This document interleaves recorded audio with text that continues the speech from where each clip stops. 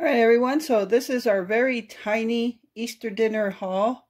So I just wanted to show you what we're having for Easter, but I won't actually put the dinner in the video. That'll be in one of the next couple of videos, but just showing you that we are having ham for Easter. I did go and pick one up yesterday, and I picked up some potato salad for Glenn. I don't need it, so did pick up a can of sliced pineapples.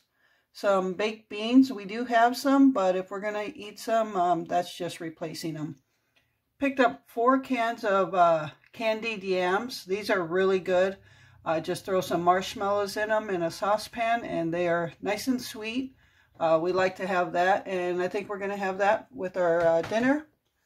And just picked a couple of packs of brown and serve rolls. So that is our super tiny Easter grocery haul. Hey everyone, welcome back to the channel. Welcome to a new day. It is Easter Sunday, and this video is going to be very short.